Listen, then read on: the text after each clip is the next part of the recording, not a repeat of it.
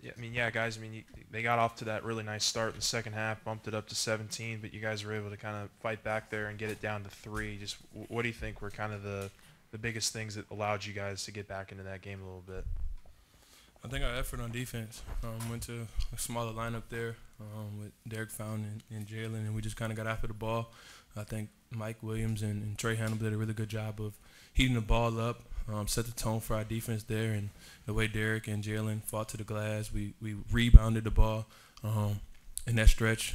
I think the coach said they went 13 out of 18 possessions, but we got to stop. So, we just picked up our effort and crashed the glass the way we were supposed to, and it worked out for us. Yeah, Jalen. Like Jordan said, you mentioned that smaller lineup. Do you feel comfortable when you play the five, and just what are you kind of learning about that?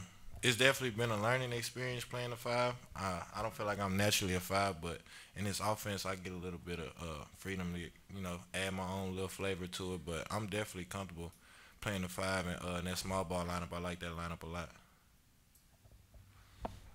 Question for both of you. At this point of the season right now, what do you think of like the chemistry and continuity, the progress of that this team is making from the standpoint right now? I think we're definitely improving.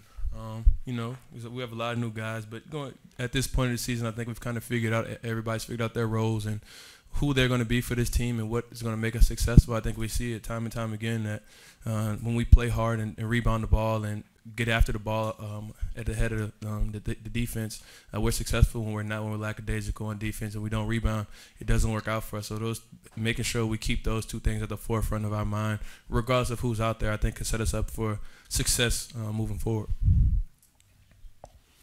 Yeah, Jordan, you mentioned it there, the turnovers and the rebounding. I mean, I know that's something you guys were probably working on a lot this last week. Just now that you guys get to go into the winter break, I mean, how big of an emphasis do you think that's going to be here over the next 3 or 4 weeks to really try to get that short up?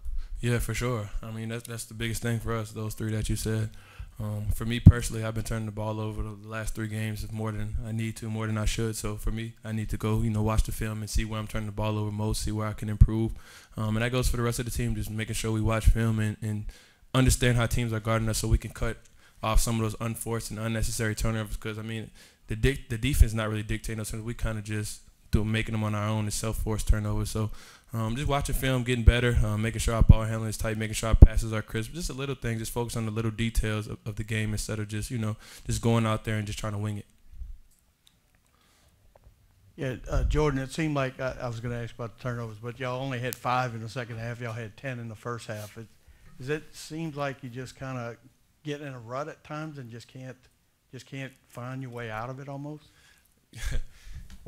Yeah, I mean, I guess in a way you could say that, but I think, we just play too fast sometimes. We just try to do too much instead of keeping it simple. We'll try to make a home run play instead of just keep hitting singles. I think in the second half, the reason why we cut our turnovers down because we just hit singles. We just played under control. We dictated the game, the pace of the game. We were under control as the guards leading the break. Jay Reed brought the ball down with comfort. We knew where each other were going to be. I think at times we just kind of get sporadic instead of just slowing the game down for ourselves mentally and just going out there and play instead of making the game too fast. Anything else,